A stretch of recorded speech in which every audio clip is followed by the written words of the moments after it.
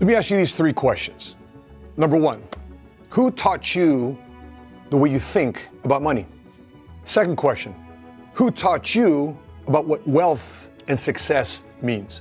Third question, who taught you how to make the decisions you make currently right now with the money that you have or with the money that you've loved to obtain? So in this episode, let's unveil the secrets of money, wealth, and success from the richest and wisest king who ever lived, King Solomon, here in Ecclesiastes Chapter 9 of the Wealth and Wisdom series here on the 7 Figure Squad YouTube channel. So let's keep this in mind. King Solomon, who has reigned Israel now for the last 40 years, he's seen everything. Ever since he took charge, became a king at 20 years old, asked God for wisdom. He's seen good and bad people, and guess what? Good and bad things happen to both good and bad people. He's seen faithful and non-faithful people, and guess what? Good and bad things happen to both faithful and non-faithful people. And King Solomon has seen people do the right thing and people not doing the right thing. And guess what? Good and bad things happen to both faithful and non-faithful people. But yet he says here in Ecclesiastes Chapter 9, everybody's got one thing coming to them, and that, sadly, is death. That everything they worked hard for in their entire life is gone. Now, keep this in mind. I'm a little skeptical right now, and a little kind of ticked off how King Solomon is talking here in Ecclesiastes, whole entire chapter so far, compared to how he was talking in Proverbs. You see, King Solomon, he started well in his life, he started well in his career. He had a prime time of his entire life as king, but now he's not finishing so well.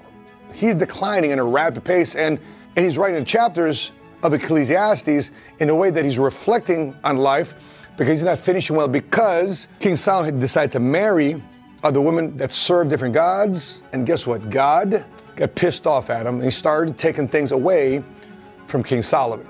So with it being said, I got three major key takeaways from Ecclesiastes Chapter 9 of how King Solomon is viewing the world as it relates to money, wealth, and success. First one, enjoy life and embrace life's small pleasures. Let's read what he says here in Ecclesiastes Chapter 9, 3 through 9. It goes like this. This is the evil in everything that happens under the sun. The same destiny overtakes all. The hearts of people, moreover, are full of evil, and there's madness in the hearts where they live. And afterwards, they join the dead. Anyone who is among the living has hope. Even a live dog is better off than a dead lion. For the living know that they will die, but the dead know nothing. They have no further reward, and their name is forgotten. They love, and their love and their hate and the jealousy have long since vanished. Never again will they have a part in anything that happens under the sun. So go, eat your food with gladness. Drink your wine with a full heart. God has already approved what you do. Always be clothed in white and always anoint your head with oil. Enjoy life with your wife, whom you love, all the days of this meaningless life that God has given you under the sun. All your meaningless days. For this is your lot in life and in your toilsome labor under the sun. Now, did you read those words? Did you listen to those words? How grumpy do you think King Solomon sounds right now? He's absolutely just in a position of just angry at the world. He's probably angry at God. And he's writing these things like, your life is meaningless. Come on, King Solomon. But what he does say here, that many of you may love to hear, he says, eat and drink. Bottom line, King Solomon says, eat, drink, have a happy heart. That according to the scripture, God approves of this. Hey, he even says, wear good clothes and smell good too. Now, don't take my word for it. Please, I encourage you, for those watching this series of Wealth and Wisdom, I encourage you, don't let me read the Bible for you. Go and read the Bible for yourself. Have your own experience with reading God's Word. See what God has in store for you as you read the Bible and you take in those words at the place that you are in your life currently today. And as I reflect on my life, this past weekend I just celebrated my 50th birthday. We had friends come in, we had family fly in, we had a blast right here in Frisco, Texas. And I asked myself this question. Okay, I'm 50 years old. Here's an exercise. This exercise I did when I first started my entrepreneurial career coming out the military. I asked myself one question. Is the last 10 years something I'd like to repeat for the next 10 years? Just at a different scale. From 40 to 49, I said, absolutely, I do. Now, when I was 30 years old, I asked myself those same questions too.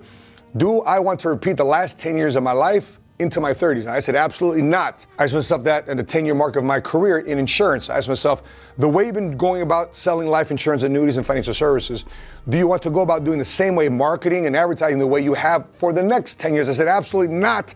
There's got to be a cheaper, less expensive way to go about doing business versus buying leads and doing dinner seminars where people can care less about who you are, but yet it's an expense, massive expense item on your end. So there's got to be a different way to do things a lot better and have enjoyment of what you're doing in every day that you are doing it. And the second thing I never wanted to pursue, I thought I wanted to pursue it, which is what they call balance, work-life balance. Listen, I want to be happy every stinking day. And what I end up doing, instead of looking for balance, I fought for integration of my life, my personal life, my spiritual life, my career, my business, my money. Put that all friends, I put that all together and looking for balance. Having time here, having time here, and trying to separate everything and try to schedule everything in. I say, hey, let's all get together. Let's all integrate what we're doing together in our family, our faith, our finances. If you come to our office, it looks like a locker room. You come to our office, there's competition. You come to our office, there's a lot of excitement and fun and challenge and competition. And same thing too with my spiritual life. At church, at 7 o'clock in the morning on Saturdays, we're doing push-ups with Pastor Garrett Unkelbach.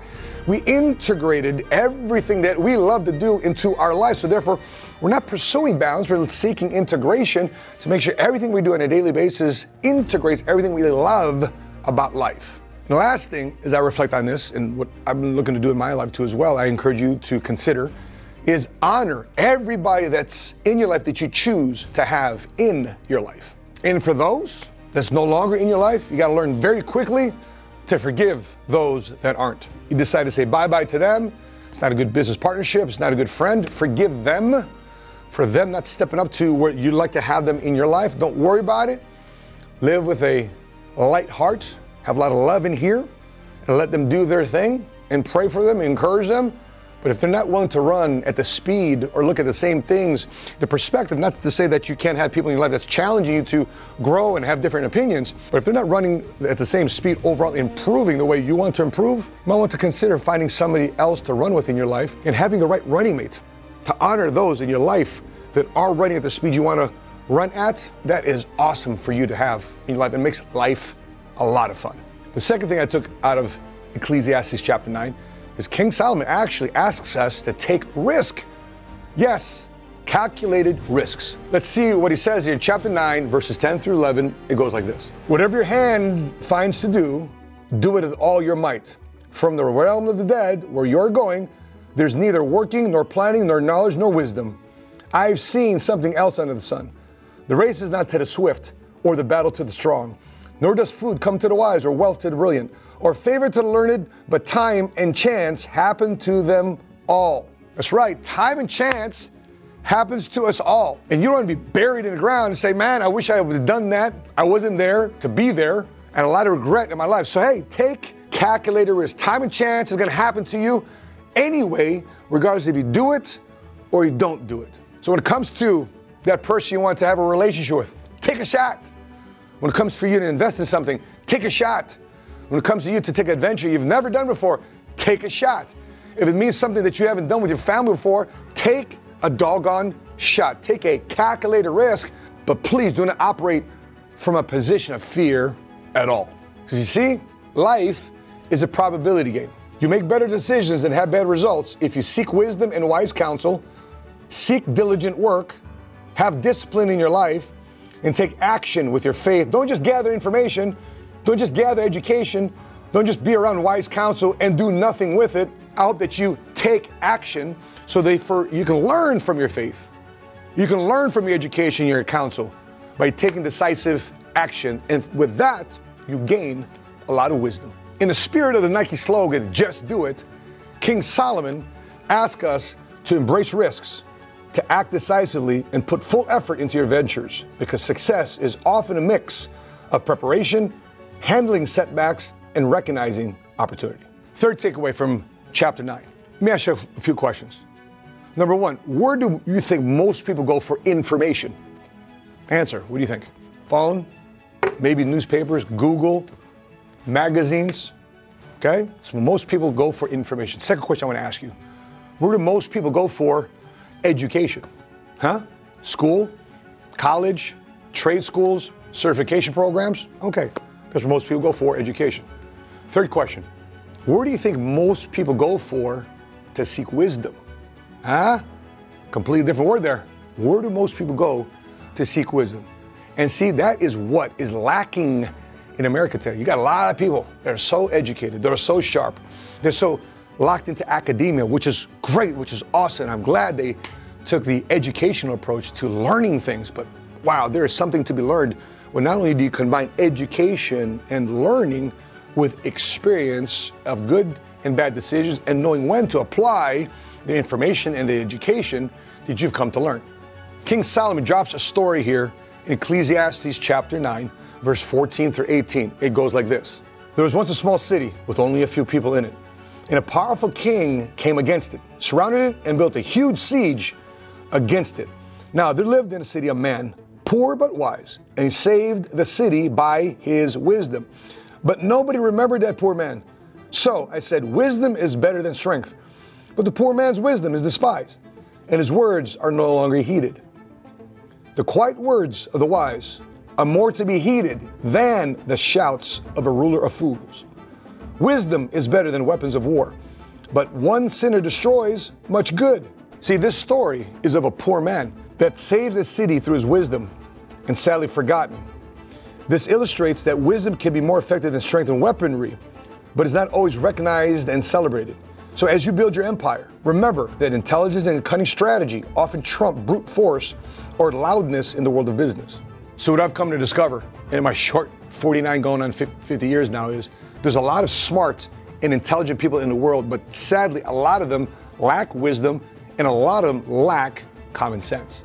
So as you wrap up, which one of these three lessons is the most meaningful to you? Is it enjoying life and enjoying simple pleasures? Is it seeking wisdom and intelligence through those that have common sense? Or is it number three, taking calculated risk?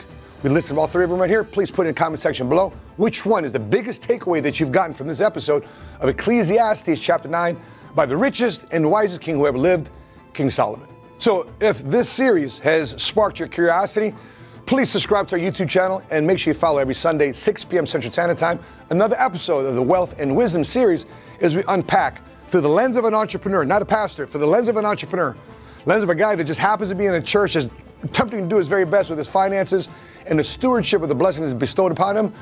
Wealth and Wisdom series here right on 7 Figure Squad YouTube channel, Sunday, 6 p.m. And that being said, guys, if you haven't done so already, please subscribe, hit like, and please drop your comments down below. You agree with me? You don't agree with me? Please put it down below. We might just use your comment into a future episode coming soon. That being said, from Dallas, Texas, I'm your money smart guy. And until we meet again, continue to live smart, continue to love smart, and be money smart today. God bless you.